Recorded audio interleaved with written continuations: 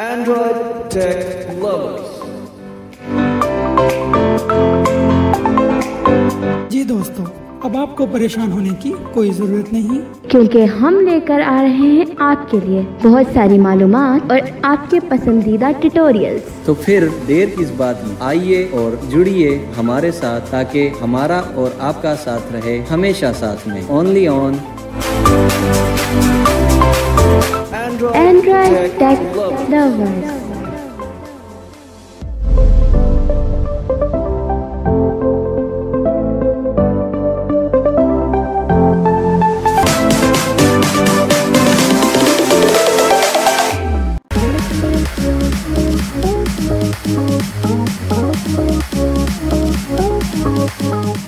अस्सलामुअलैकुम, मैं हूं आपका दोस्त Abdul हासेब। Android take lovers YouTube channel की जानिब से आज एक और ट्यूटोरियल लेकर हाजिर हूं। आज हम किसी ऐप के बारे में बात नहीं करने वाले, यहाँ मैं आपको कोई नई ऐप इंट्रोड्यूस नहीं करवा रहा, बल्कि आपको एक डेमो देने आया हूँ। और वो डेमो बड़ी मज़े की चीज़ का है और वो है गूगल की उर्दू वॉइस का। जी हाँ, बिल्कुल, गूगल की जो उर्दू टेक्स्ट टू स्पीच है उसकी आपको आवाज़ सुनाएंगे आज, कि उसकी आवाज़ किस तरह की होगी और वो किस तरह से लफ्ज़ों को प्रोनाउंस करती है उर्दू में।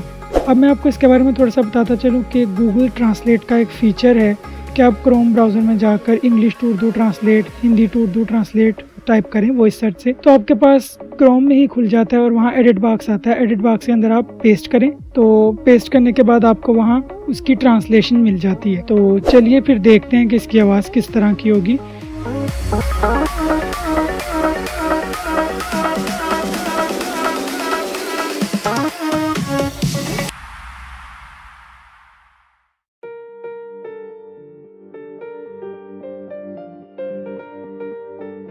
तो अब हम अपने क्रोम ब्राउज़र में चलते हैं। ये रहा हमारा क्रोम, इस पर डबल टैप करूंगा। ठीक है, अब इधर आपने टाइप करना है इंग्लिश टू उर्दू ट्रांसलेशन। चूँकि हम इंग्लिश से उर्दू को ट्रांसलेट करने लगे हैं, चूँकि हमने उर्दू की वॉइस सुननी है कैसी है, तो हम इंग्लिश का इधर पैराग्राफ कॉपी करके रखा हुआ मैंने, एक 2-3 लाइनों का, एक लाइन का होगा। तो अब मैं इधर डबल टैप करता हूँ एडिट बॉक्स पर, इधर सर्च करता हूँ जो मैंने आपको बताया, इंग्लिश टू उर्दू ट्रांसलेशन। ठीक है, मैं इधर ई लिखता हूँ तो आ जाएगा, क्योंकि मैंने पहले इसको सर्च किया हुआ। इंग्लिश टू उर्दू ट्रांसलेशन इसके ऊपर। ठीक है, ठीक है, ये अब हमारा, ये देखें, पेज ओपन हो गया गूगल का। अब हम स्वाइप करते हैं, ये देख सकते हैं आप, मैंने डायरेक्ट फिंगर रख के बीच में तो स्वाइपिंग शुरू कर दिया। शुरू से वही लिंक और वो सारे आपके पास ऑप्शंस जो आते हैं वो आ रहे थे। Translation result heading 2। अब स्वाइप करूंगा इंग्लिश बटन, मतलब कि हमारा जो पहली लैंग्वेज है इंग्लिश यहाँ सेलेक्ट है, क्योंकि हमने इंग्लिश का पैराग्राफ लिखकर तो उसको उर्दू में ट्रांसलेट करना है। तो स्वाइप करूंगा स्वाप लैंग्वेजेस। ये बिल्कुल वही ऑप्शंस हैं जो हमारे गूगल ट्रांसलेट में होते हैं। उर्दू बटन यानी उर्दू, यहाँ मतलब जैसे कि हमने उर्दू में ट्रांसलेट करना है तो इसलिए यहाँ उर्दू है। अगर आप इसके ऊपर दोनों में से इंग्लिश पे भी चेंज कर सकते हैं, उर्दू पे भी डबल टैप करके लैंग्वेजेस को चेंज कर सकते हैं। स्वाइप करूंगा एडिट बॉक्स, एंटर टेक्स्ट। इधर अब आप पेस्ट करेंगे जो आपने कॉपी कर रखा है। मैंने इंग्लिश का एक लाइन, 2-3 लाइनों का होगा, मैंने कॉपी किया, तो मैं इधर पेस्ट करता हूँ। यहाँ मैं लोकल कॉन्टेक्स्ट मेन्यू को ओपन कर लूंगा,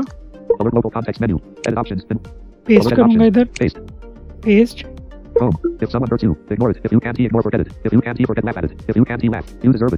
ठीक है, स्वाइप करूंगा मैं अब मेन्यू, लर्न टू प्रोनाउंस, मतलब अगर आप सुनना चाहते हैं इसको हम कैसे प्रोनाउंस करेंगे।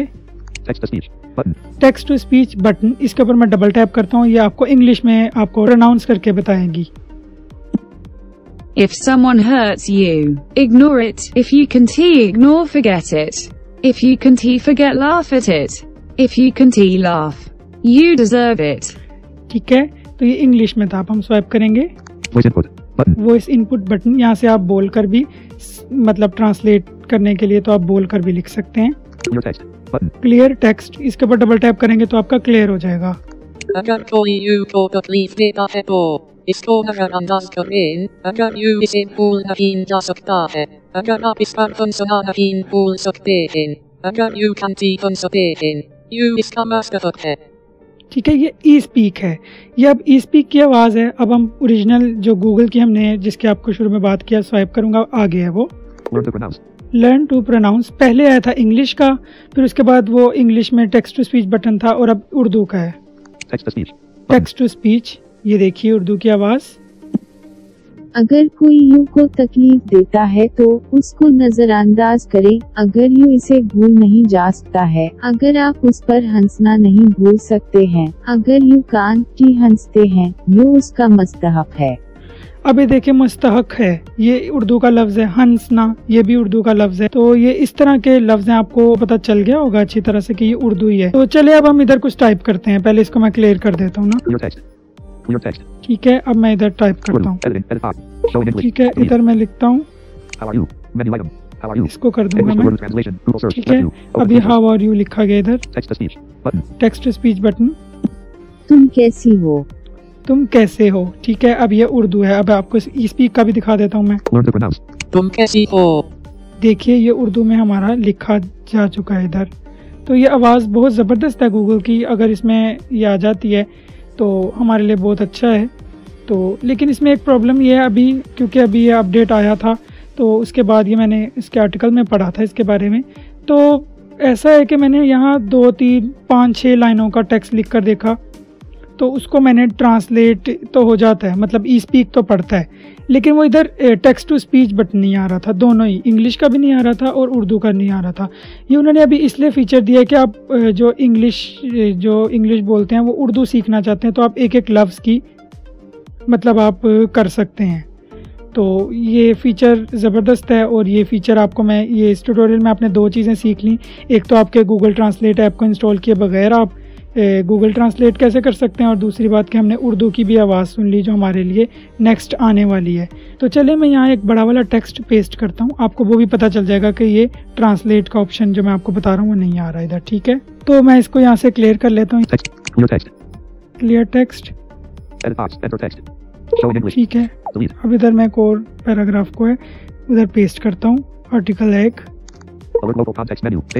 Paste. WhatsApp status works like a slideshow with each status appearing automatically one after another. At times, it becomes difficult to read the text or check the picture in the status as it keeps moving to the next one. To enjoy the status in all its glory, you can pause it. To do so, just tap and hold the status as long as you want to pause it. Then lift your finger to move to the next one. To fast forward the slideshow, tap on the right edge of your phone. This will stop playing the current status and you will be taken to the next one. To go back to the previous status, tap on the left edge. ठीक है, swipe करेंगे। Menu. Learn to pronounce. Voice input. देखें, learn to pronounce के आगे आ रहा है voice input button, वरना पहले इधर आ रहा था टेक्स्ट टू स्पीच। स्वाइप करूंगा अब। Clear text. Clear text. हासेब की हैसियत। ये उर्दू में ट्रांसलेट हो गया। देखें, हासेब की हैसियत एक स्लाइड शो की तरह काम करती है जिसमें एक के बाद एक हैसियत खुद ब खुद जाहिर होती है। बाज़-ओ-क़ात मतन को पढ़ना या इसकी हैसियत में तस्वीर को चेक करना मुश्किल। ठीक है, Copy text. Button. Copy text, वरना आगे आ रहा था टेक्स्ट टू स्पीच। तो ये जो पैराग्राफ है इसका मतलब ये है कि यहाँ हम बड़ी ट्रांसलेशन नहीं कर सकते, अगर कर सकते हैं तो हम उसको सुन नहीं सकते। तो उम्मीद करता हूँ कि आपको ट्यूटोरियल बहुत पसंद आया होगा, बल्कि छोटा सा ट्यूटोरियल आपके लिए इसलिए बनाया गया कि आप लोग गूगल टेक्स्ट टू स्पीच की आवाज़ सुन सकें कि हमें जो अपडेट आएगा इसका आने वाला है। उम्मीद है कि बस अब ये जो नेक्स्ट 2 या 3 अपडेट्स हैं इनके बाद आपको गूगल का ये उर्दू की आवाज़ आपको मिल जाएगी। तो इंशाल्लाह फिर आपसे किसी और ट्यूटोरियल में मुलाकात करेंगे। तब तक के लिए अल्लाह हाफ़िज़। और एक और बात कहना चाहूँगा कि आप लोगों का बहुत बहुत शुक्रिया, आप लोग हमें बहुत सपोर्ट करें और आप लोगों की मोहब्बत देखकर हमारा हौसला और बढ़ता है और हमारा दिल चाहता है कि हम आप लोगों के लिए नए से नए ट्यूटोरियल्स लेकर आएँ। तो इंशाल्लाह इसी तरह हमारे साथ जुड़े रहिए और हमारे चैनल को और अपने चैनल को, बल्कि हमारा चैनल नहीं ये आपका चैनल है, इसको सब्सक्राइब ज़रूर कीजिए और लाइक भी कीजिए, कमेंट भी कीजिए और शेयर भी किया करें हमारी वीडियोस को। तो इंशाल्लाह फिर मैं आपसे मुलाकात करूँगा, तब तक के लिए अल्लाह हाफ़िज़।